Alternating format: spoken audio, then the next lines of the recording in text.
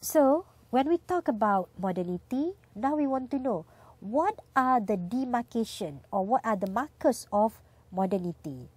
Okay, so we are going to discuss about some markers that often associated with modernity. Okay, so you can see in the slides here, okay, I have listed few markers that associated with modernity, right? So we can see it may be in terms of advanced technology, industrialization, urbanization, formal education, okay.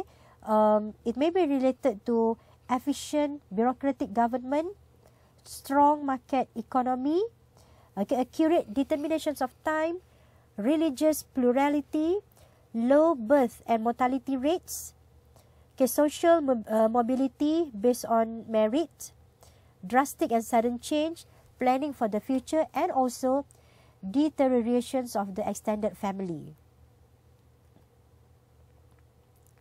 Okay, so what we can see is that globalization is the phenomenon which ushers modernity all across the world.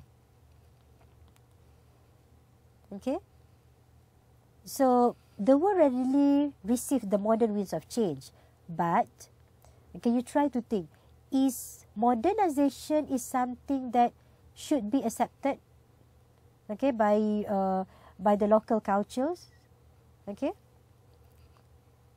And can you think, what are the negative impacts of modernization?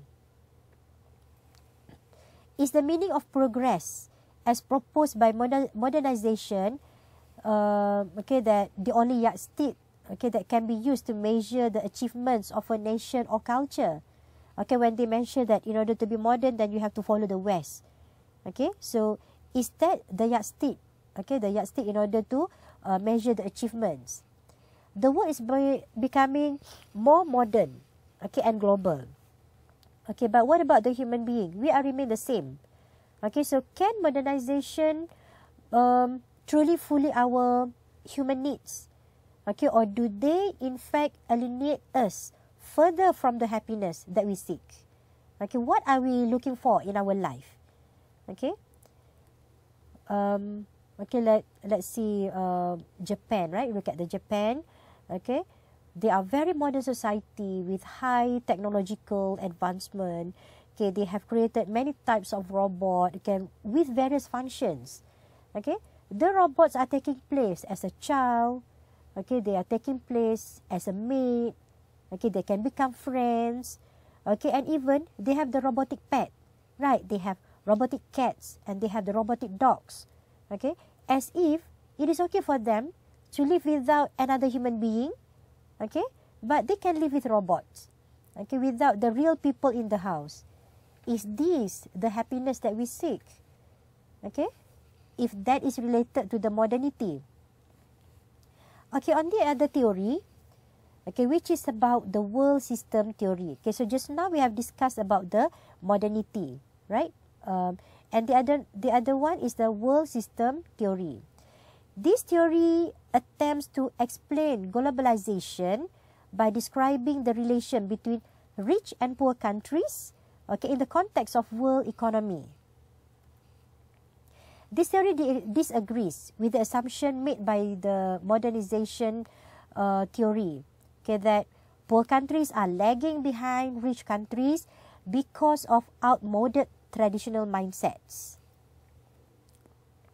It asserts that social and economic inequalities exist because rich countries oppress, okay, and exploit the poor countries. Okay, so it is not due to their traditional thinking. The West has succeeded in colonizing, developing the underdeveloped nations, okay, and also they can be considered as robbing, okay, the people, right? Maybe robbing the natural resources, using the locals as cheap laborers, okay, and they dominating the local markets, okay. For example, what had happened in Malaysia, okay, whereby the British used to colonize Malaya to protect their economic threats, okay, to protect their economic interests. Malaya supplied the British Empire with various natural resources. okay, like tin and rubber that they really need in order to drive its booming industries. Okay, so you remember they have the Ford factories, okay, whereby they really need tin from our country. Okay, so we can see that colonization is still very much existence, okay, only in a less obvious guide. Okay, even we are now already independent, okay, but we are still being colonized. Okay, we are no longer materially colonized, but without realizing it, we have become mentally colonized. Okay, so our impressionable youth are easily influenced by Western culture. Okay, and they influenced by the Western arts as well, Western musics. Okay, which they seem like superior and cool. Okay, this result in millions ringgit, okay, being spent on international concerts. Okay, they really like to spend to get the latest trend fashions. Okay, Hollywood films, television programs which feature and also which glamorize the Western way of life. Okay, and the concepts of global village that we discussed just now means mass markets for the West to sell their cultural products in order to maximize their profits. The question is, does globalization bring about mutual good, or does it camouflage as self-interest economic or just a cultural agenda? Okay, so now you as a graduate in anthropology, okay, as a critical-minded and mature anthropology student, you should be able to figure this one, okay, on your own. Okay, anthropology graduates have good working prospects, okay, especially in the field of social sciences and the humanities. Okay, so in this topic we have discussed okay, how are you going to apply the anthropology subject that you have learned. Okay, and just now I have described to you there are many types of career that you can enter. Okay, and among the sectors which welcome anthropology graduates that we have discussed just now, like academia, okay, the corporate world, okay, arts, culture, public service, and also non-governmental organizations. Okay, you can involve with NGOs as well. Okay, to conclude, okay, what we have discussed about globalization just now. Globalization is often associated with the integrations of markets, technology, okay, and information, which crosses national and also cultural boundaries at an accelerated rate.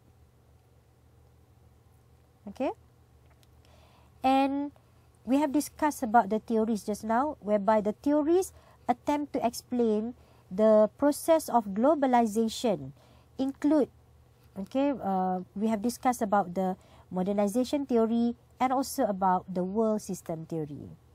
Okay, so dear learners, we have come to the end of our tutorial, okay, for man, society and culture, okay, ABXM1103.